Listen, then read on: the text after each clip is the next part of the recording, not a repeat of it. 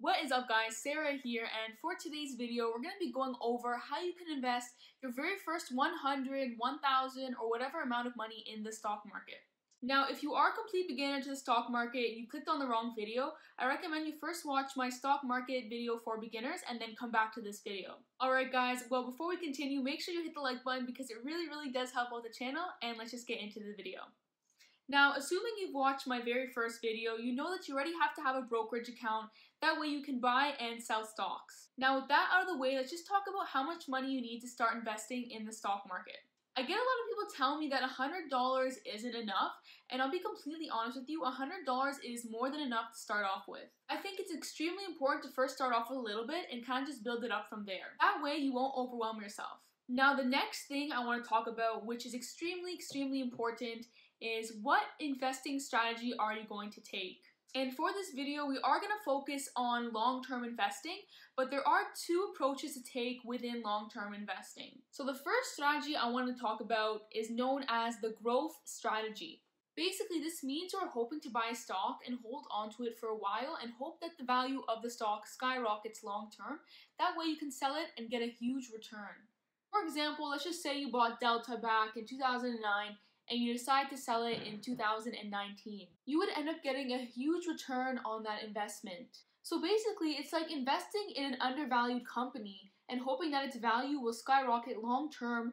That way you can cash out in the future. Now the next strategy I want to go over is dividend investing. So this means that your goal is to collect dividends long term. So I'll give you guys an example of what this means. So let's say right now you decide to buy one single Apple share. So when you buy the share, you're becoming part owner of the company. So you're giving your money in exchange for a piece of Apple. And because of this, you are paid dividends, which essentially is cash that is paid out to you by the company. Basically, you can think of it as an incentive. And usually this amount is paid out yearly or every 3 months, depending on the company. This requires no extra work, it's just additional income that you get to receive by doing absolutely nothing.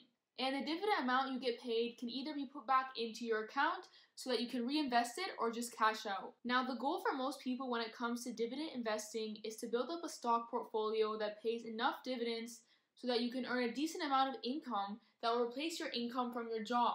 A lot of people will build up their stock portfolio to the point where they're getting paid a really good amount of dividends and they can just retire. So if you're young now and you just put aside all your savings in a stock that pays really good dividends, like for example TD Bank, they pay about 5%, you can expect many years down the line to have a consistent income stream from dividends alone. Now you can obviously do both dividend investing and growth investing, but I personally do both and I'd recommend that as well.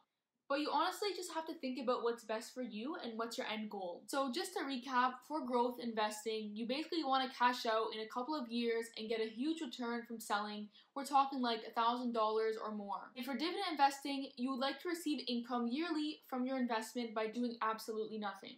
Alright guys, so now that we've got the two main investing strategies down, the third thing and one of the most important things is how to figure out what stocks to buy.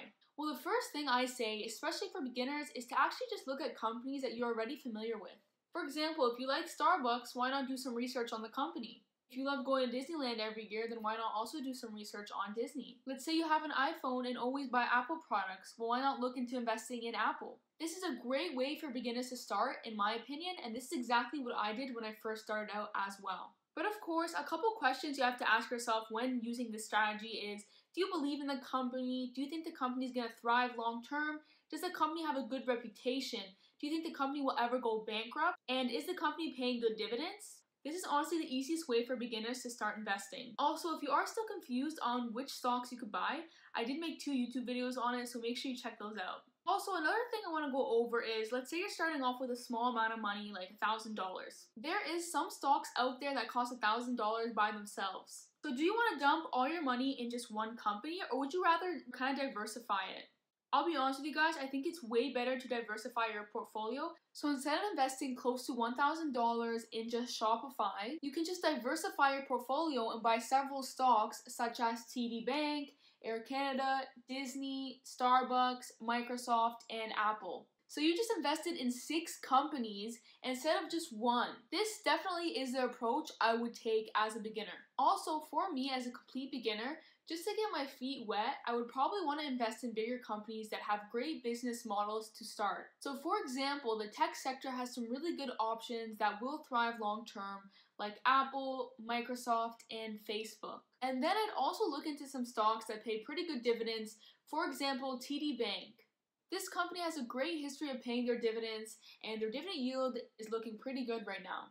Another thing I want to mention before we end off the video is kind of just overcoming your fear of investing in the stock market. I notice a lot of beginners are kind of worried to invest. They don't really know what's going to happen, and they get kind of scared that they might lose their money. I'll be honest with you guys, it's as simple as buy, hold. That's all you have to do. Don't get so caught up in the stock going up and down. Trust me, if you buy in a company that you believe will thrive long term, if you just be patient and hold, it definitely is going to go up in value. And if you've made it to the end, I'm just going to give you guys a list here of the stocks that I would be investing in as a complete beginner. Obviously, this is my opinion, but you can definitely look into these companies for yourself. The first one is Apple, second one is Disney, third one is Microsoft, fourth one is Facebook, fifth one is Amazon if you can afford it, sixth one is TD Bank, seventh one is Johnson & Johnson, the 8th one is Coca-Cola, and the 9th one is Visa. Alright guys, well that was all for this video. I really hope this helped you or just kind of cleared things up. Make sure you let me know down below in the comments what kind of videos you guys want to see from me. But with that being said, thank you guys so much for watching, and until next time.